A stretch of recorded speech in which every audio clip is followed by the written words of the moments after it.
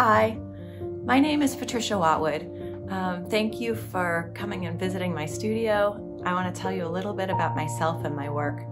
I am a classically trained figurative artist, so I am mostly inspired by people and by form and by the human presence. So I'm always trying to create a sense of solidity, a sense of emotional presence, a sense of like looking into someone's eyes and feeling the connection with that other person. This painting is an homage to Walt Whitman's Leaves of Grass and kind of thinking about harmony with nature and the unification of the spirit and the body. In Western culture, especially women have been kind of, separated from their sensual body and sort of forced into their intellectual body. And I'm very interested in how Whitman celebrates kind of the fusion of the sensual and the intellectual. So that's what I was thinking about in that work.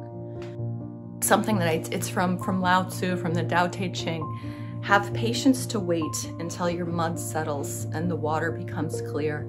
So in turbulent times, in stressful times, being able to hold on to the present moment and have faith that whatever creativity comes out of that stillness will serve yourself and serve the world.